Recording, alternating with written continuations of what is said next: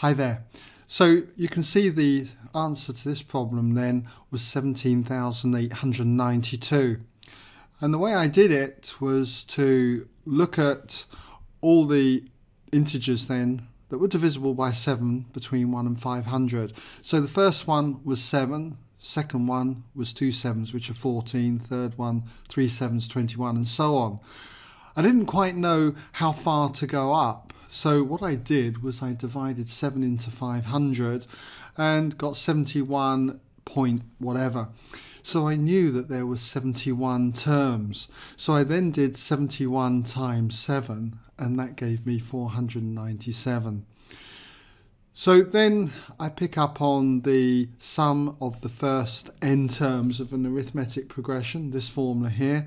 So this was equal to S71. So there were 71 terms, so 71 then divided by 2, twice the first term, 2 times 7, plus n minus 1, number of terms minus 1, times the common difference, which was 7. And that comes out then at 17,892. Okay?